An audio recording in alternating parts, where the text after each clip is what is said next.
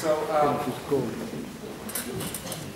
talk is, in some ways, carries off a little bit from where Tiziana left off on the question of what is the possibility of social media under capital and capitalism, and what is the effect of capitalism on social media. I'm Dmytri Kleiner, and you can reach me at those various destinations if you want to. I make books called Communication Technologies that explore the social relationships embedded in computers. R15N, the current one, plays very much with what Tiziana was saying. I guess Franco Berardi was saying about telephones, that it's a social network built by people talking to each other on telephones. That's R15N. And I wrote the Telecommunist Manifesto, which is what this presentation is about. It can be downloaded from telecommunism.net/manifesto. So Tiziana introduced us to a whole lot of different terms and concepts. I'm going to try to keep my talk to only a couple, which I'll refer to try to contrast political economic concepts with network concepts, specifically looking at modes of production and network topologies, what those things mean and how they relate to each other. So when I use the word communism, it's important to understand that I'm not referring to the forms of government in historical or contemporary communist states. This is not a talk about any countries or places that have ever existed before in the world. We refer to communism as a theoretical society with no classes and no state. So a set of social relationships called communism, not a place. Right, the term originates in the British and French collectivist cooperativism, the followers of Robert Owen. So it's quite a term with quite a lot of history, long before the Revolution or the Cold War or any of those sorts of things. And also capitalism. In this context here, does not refer to the free market, enterprise, business, entrepreneurship, or liberal democracy. Capitalism refers to a society in which the owners of capital are able to abstain from direct production by appropriating the products of workers who employ their property in production. Right? So we're talking about capitalism once again as a mode of production, not a place, but a mode of production. Right? And the term capitalism actually originates with Ricardian socialists who were early critics of political economy and was intended to draw a correlation with feudalism. So the early socialists took what was called political economy, which explained why the landlords were unfairly exploiting the capitalists, and extended that critique to show that the capitalists were exploiting the workers. And so they used the term capitalism to draw a correlation with how the capitalists were using the term feudalism. Right? And here's a famous example, labor defended by Thomas Hodgkins in 1825. The lawgiver and the capitalist always compare our wages with the wages of other laborers and without adverting to what we produce, which seems the only criteria by which we ought to be paid. So Hodgkins here is one of the first people that's connecting what labor produces to how much it should be paid. And so this is beginning to develop concepts of surplus value, which is elaborated upon by Marx and others later on. Right. So in all these categories, network topologies and the modes of production are relations and interconnections. Both economies and networks are composed of relations. Relations in a network define the topology of the network, and relations in an economy define the mode of production in that economy. Right? Now, within networks, there's two basic kinds. The first one we'll talk about is a mesh network. A mesh network is a network in which all participants can interact, where there's no mediation, where authorization is based on mutual configuration, and where each participant is autonomous. So in a mesh network, every user of the network has their own computer, for instance, and each computer can connect to every other computer without anybody being able to stop them or control their interactions. Everybody who operates on the network has their roles. Right? Other kind of a network is a star network. In a star network, all participants connect with the operator, and all interaction between participants is mediated. Authorization is granted by the operator, and each participant is dependent on the operator. And it's called a star because literally like the master server is in the middle, and all of the users are connected to it like a star, as opposed to the mesh network, which is more like a fabric, where people are connected in a mesh in various different ways. Now, communism also has a set of relations. All participants produce as equals. Producers retain everything they produce. Participants produce for social value, and exchange is based on mutual respect. So those are the characteristics of a communist set of relationships, right? This is contracted with a capitalist set of relationship where participants are divided into classes, property owners appropriate wealth from producers, participants produce for exchange value, and exchange is based on market price. Those are some very different kinds of relations. Now, capitalists love star networks, right? Because the capitalist is the operator, roles and credentials create classes, and mediation is needed to charge a price. So if you ever had an account on a server, you know there's different kinds of users on that server. They have different permissions, and those are granted by the operator. So certain users can carry out certain operations, certain users can't. A star network makes this possible, which is quite liked by capitalism. And mediation is needed to charge a price, because if you aren't able to control the interactions between two given users, you can't charge a price for the interactions they may have. Right? Capitalists hate mesh networks because participants can interact directly, there's no toll gates, therefore no prices, and because there's no ability to grant privilege, there's no ability to control the interactions on the network. Right? So the internet, which I guess we've all heard of, was not created by capitalists. It was developed by universities, NGOs, hobbyists, and the military. This is quite an important thing, right? The information superhighway, which is of course a joke that I'm taking from a famous Al Gore speech, you know, my contention is that Al Gore was not talking about the internet. What he was talking about was what existed in the day, which were called online services. Examples of these were CompuServe, AOL, Prodigy. These were very large companies with a lot of capital, very big organizations with lots of money. And they were the dominant kind of information superhighway that was available back when Al Gore made that speech. And up until the 90s, major corporations had no real internet strategy at all. Like Microsoft famously didn't have any internet strategy until already the late 90s, which was really quite late considering parts of the internet were already in existence in the late 70s. Right? So capitalist online services were client-server systems with a star topology. While the internet was host to numerous peer-to-peer systems, such as email, Usenet, IRC, which depend on a mesh topology. All of those technologies depend on the ability of your computer to talk to other computers in an unmediated fashion. If your email server can't talk to other people's email server, you can't send email, right? Email presupposes a mesh network, whereas messages were also sent on the CompuServe network, but they were sent only to other CompuServe users and were kept within the system. Right? Because the internet is a peer-to-peer system, anybody with a connection to it could also connect others.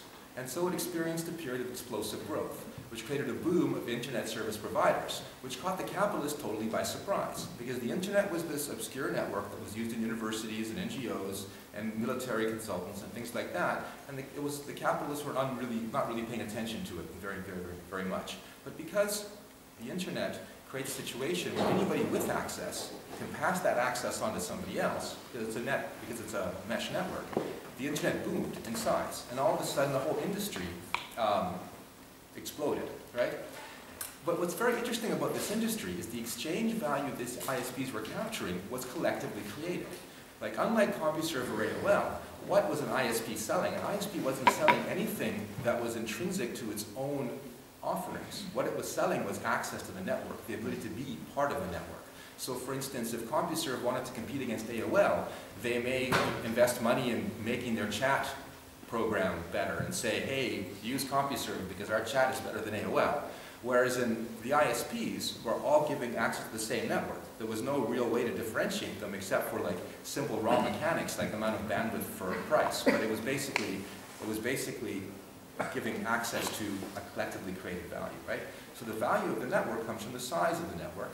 And each ISP was independently earning income by being part of a common platform, not owned by anybody as a whole, but composed of the mutual interconnections of the participants. This does not resemble a market economy, right, but rather a network economy, right? And capitalism actually hates competition. There's a lot in the media and in neoclassical texts about capitalism being very much into competition. But actually, capitalism can't sustain competition because in a theoretical free market, which actually is an ideological construct that can't even really exist, but if it could exist, it would drive all prices to the cost of production because competition would limit all profits. If competition eliminates profits, then there can be no capitalist class because there would be no revenues to sustain a capitalist class. So capitalism actually can't exist without eliminating competition. And here's a quote, you don't take it from me, here's a quote from Hadley, who worked for a guy called J.P. Morgan, which you also may have heard of, about the railroad network, right? And the railroad network was actually really interesting because it has a very similar history to the internet. It was originally very much developed by public funds, and then it was very quickly privatized by the so-called robber barons, including Mr. J.P. Morgan. And here's a quote from one of his economists: "Railway competition may exist everywhere, somewhere, or nowhere. If it exists everywhere, rates are reduced to the level of movement charges, and there is nothing to pay fixed charges," right? So what this means is that a competitive railway network cannot afford capital, fixed charges, right? So a competitive railway network could actually not afford to build and maintain the tracks because the prices would be reduced down to the level of movement charges until the tracks and trains collapsed, and the government would have to then come in and bail them out, right? And this time J.P. Morgan was waging a war against destructive competition. So you see how much capitalists love competition, to consolidate the railways. Right? So, with the internet, a very kind of similar thing happened. The capitalists were not happy about the internet, right? So their reaction to it was to apply capital and simply buy everything they could. And that's what we remember as the dot-com boom, the original dot-com bubble. That was the result of the capitalists simply madly rushing in and going, "Oh my God, what is this? We need to own every bit of it," and like spending money quite randomly and buying everything that they could buy, right? And while certainly there was some spectacular failures and mismanagement of the money that they spent, largely their mission was accomplished. If you had internet access in the mid-90s, it was likely from a mom-and-pop ISP with a shelf full of consumer-grade modems somewhere in your neighborhood. If you have internet access today, it's mostly provided by giant telecommunications conglomerates. So the mission of consolidating ownership of the network was largely accomplished, even if there was comical failures in the meantime, right? But the problem is that it's still this peer-to-peer mesh network, right? And so the capitalists had another problem. And how do they drive communism from the network? How do they drive this open set of social relations where everybody can talk to everybody and there's no way to monetize or profit anything because there's no way to put toll gates on it because it's all free? And the solution to that was Web 2.0. And Web 2.0 is, in many ways, the second wave of the dot-com boom. So after the dot-com boom kind of collapsed and all of that fictitious capital vanished the first time, then it came back in the form of Web 2.0. And what is Web 2.0? Well, the interesting thing about the web is, first of all, the web is not the internet, if anybody doesn't know that here. A lot of people kind of confuse those terms now, mostly because of the success of Web 2.0, right? The web is only one protocol and one platform that runs on the internet. And coincidentally, it's a client-server platform, right? So what the capitalists began to do was to impose a star topology on top of the mesh networks. So instead of the classic peer-to-peer internet, they replaced this all with web-based platforms. So Usenet was replaced by web forums, email by social media, IRC by Twitter, etc. So instead of using these peer-to-peer tools on different platforms, all of a sudden they were centralized into one platform that was based on a client-server architecture. So unlike Usenet, if you're interacting with people on a web board, the person that owns that web board, like be it Facebook or whatever, have complete control over the interactions. It's always a star topology. So they can capture and monetize the user interaction, the user data that's going through. Whereas in Usenet, it's controlled by nobody. Till today, it's uncontrollable. And therefore, it's very difficult to make money out of it in any other way than simply providing access to it. Same with email, same with IRC, right? Which is very odd, because if you remember the 90s, the core innovation of the internet was the peer-to-peer technology. There was all kinds of fantastic articles being written about how peer-to-peer was revolutionizing everything.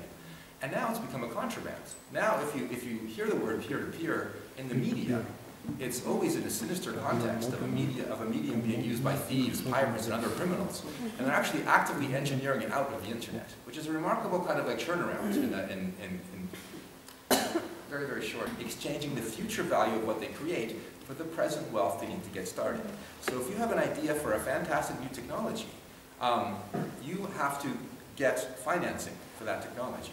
And in order to get financing for that technology, you have to deal with venture capitalists, and venture capitalists will only give you such financing if your system conforms to the expectations of venture capital, which means that they will only finance centralized systems. right? So in this way, the dead, stolen value of the past captures the unborn value of the future. So if we're to have a free society modeled after peer networks, free software, gift economies, and the pastoral commons, we need to find a way for innovation to be born free. And that's really the difficult thing, because myself and a lot of other people were very excited in the early days of the internet. It really seemed like, you know, these kinds of social relations that we were talking about on a theoretic level were actually embedded in the architecture of this new network. And so it was kind of prefiguring a set of social relations that could really have huge implications for society. But what wasn't easily apparent then is that this was only a mirage, a very temporary situation that would very quickly be corrected. And so now, because the NGOs and hobbyists that built the internet originally could not sustain an internet with a billion users the way it is now. The only way that a platform can be built at that scale in this capitalist society is for capital to build it, and capital didn't want to build it that way. They had a very different idea of how to build it. Right? So capitalism requires enclosure. Without privileged access to scarce resources, it cannot capture profit. Right? And if we cannot find alternatives to capitalist financing, it is not only the internet that we know that we will lose, but also the chance to remake society in its image. Because if you believe that the ability for humans to have this kind of relationships, instantaneous, global relationships, unmediated relationships around the world could have genuine political effect, then, you know, simply moving from peer-to-peer applications to, you know, centralized applications is not only the fact that we don't have Usenet anymore, but now we have Facebook. That's not all that's at stake, but actually the chance to remodel the society that we live in around these same kind of relations. And that's the end of the presentation. So we can clarify or answer any questions that you may have.